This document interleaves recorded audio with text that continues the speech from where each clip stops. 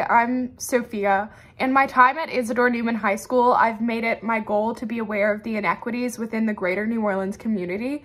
And to meet this goal, I started the Student Sleep Out, where students sleep outside to foster empathy for residents of New Orleans Covenant House, a local shelter that services teenagers experiencing homelessness. Over 3 years and through social media fundraising, we've had over 75 participants that have raised over $30,000. Newman's motto is "We learn to do by doing." And I thought this program perfectly personified that motto, because when we sleep out, we get to understand a small part of this community's experience.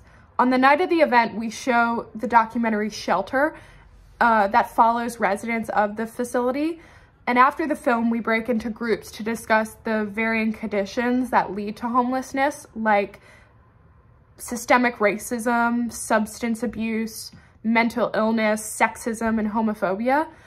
And attendants leave the next morning with an appreciation of the physical and emotional hardships that impact people experiencing homelessness.